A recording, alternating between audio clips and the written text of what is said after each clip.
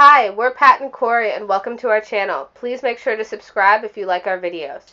We're originally from the US, built a tiny house in New Zealand, and now live in Dunedin. We like to make videos of our life. Please join us as we show you how to quickly clean a homebrew bottle. Okay, I'm going to show you how to sanitize beer bottles for homebrew with a pressure sprayer and iodine and water. So take your pressure sprayer. You can adjust the nozzle on the end to high stream or spray.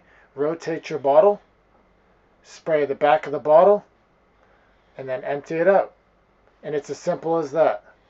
Now your bottle's sanitized. And underneath here I just have a bucket to collect the waste, and then I have my pressure vessel here. And it's just a simple pressure sprayer you buy at the hardware store or at Bunnings. And it's as easy as that. Simple, easy way to sanitize your bottles.